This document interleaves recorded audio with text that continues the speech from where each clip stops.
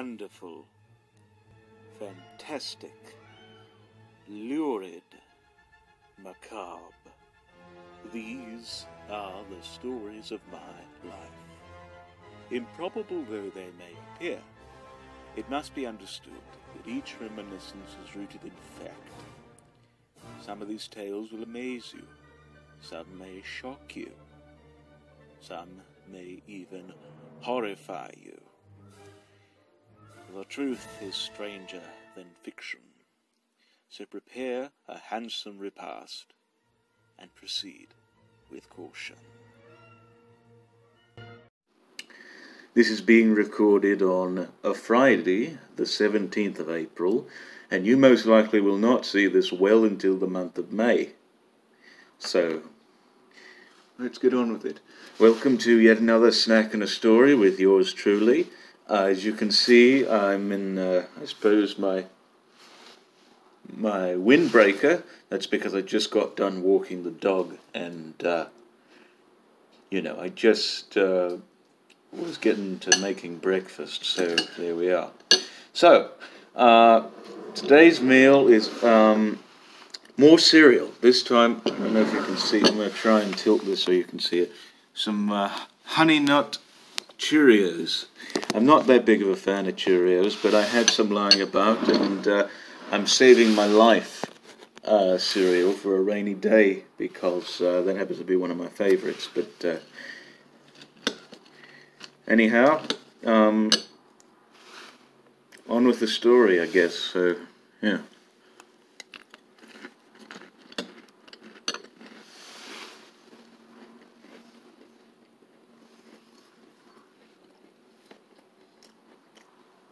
Unlike the previous stories that I went through,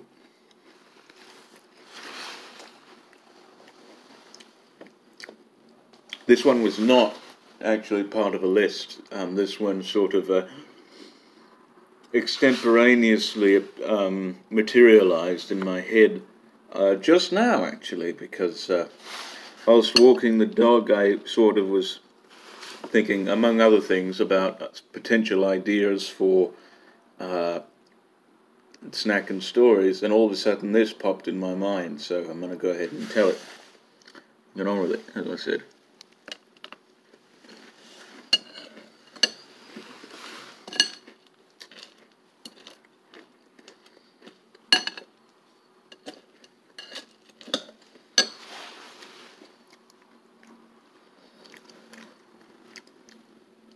So this happened to me about, I'd say, 5 or 6 months ago. I really don't know when, but sometime last year, maybe towards the end of last year, maybe the latter half of last year. And really, it was sort of kind of like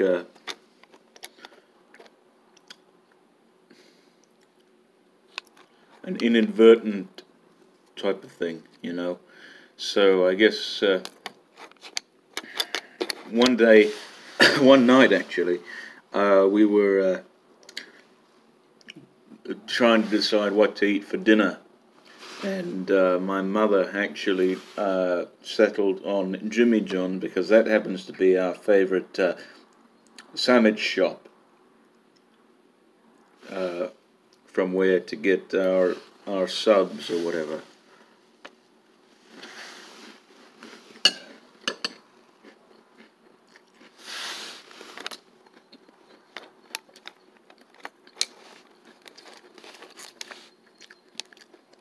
And we all thought that was a great idea, so we went along with it, and her and I drove down there, and she sent me in to go and get and pay for the things. So, she, I guess, would wait in the car for my return.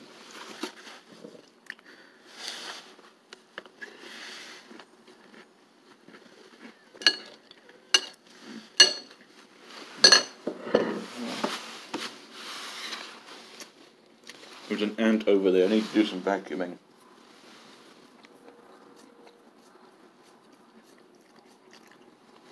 So I go in there, I, you know, ask for, or they ask me if I ordered whatever it is I ordered. I say yes, I get the stuff, I pay for it, even get 50-cent day-old bread, because we happen to like that stuff anyhow.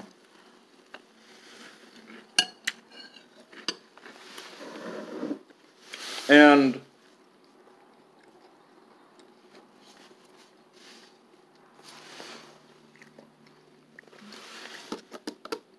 it was very dark.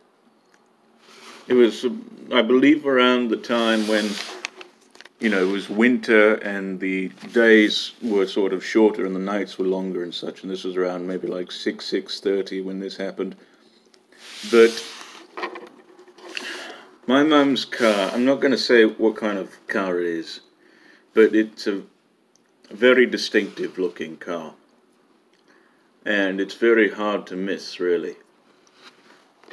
So I see this one car, I see what I assume to be her car, right there. So I go up to it, and, it seems to look fairly commensurate to my assumptions, and, I got the sandwiches in my hand and everything, and I decide just to open the door, because, we don't want to spend another minute there because we're hungry as hell.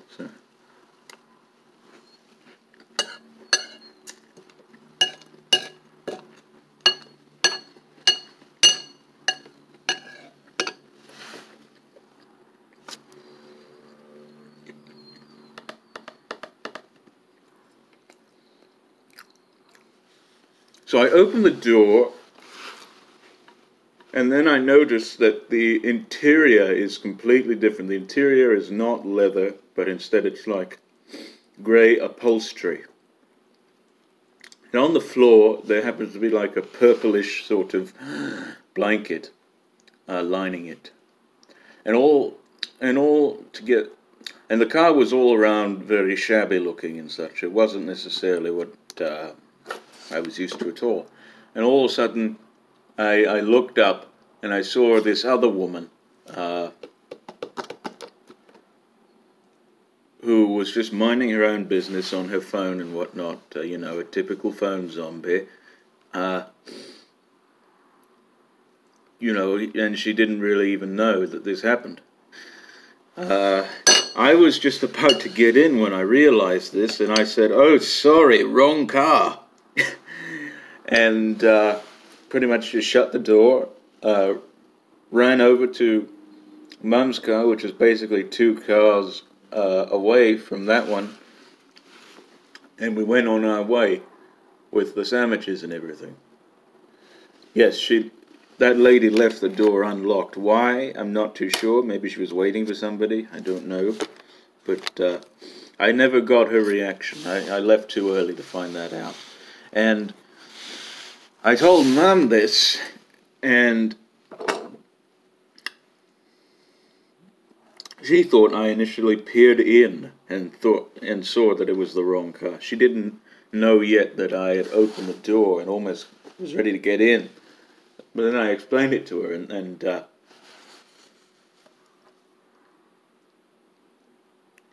she was stupid with laughter.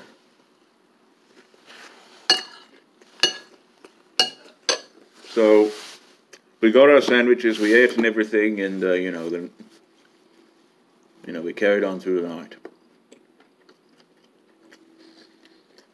You know what?